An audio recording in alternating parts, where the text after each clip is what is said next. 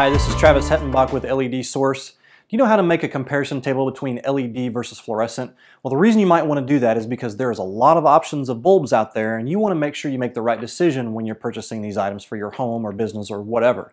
So here's what you do. You get a simple spreadsheet and you lay out the different types of bulbs that you want to compare.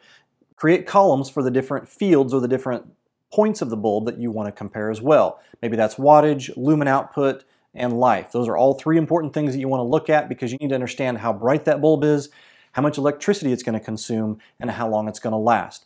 Lay all those three things out, take a look at them. All the details are on the box of the bulb. Now the one caution I'm going to throw at you is just understand, just because it's printed on the box doesn't necessarily always make it true. Stick to your high quality brands and you'll be fine. Everything on there should be good, and those manufacturers stand behind their products. That's how you make a comparison table between LED and fluorescent or any other kind of bulb.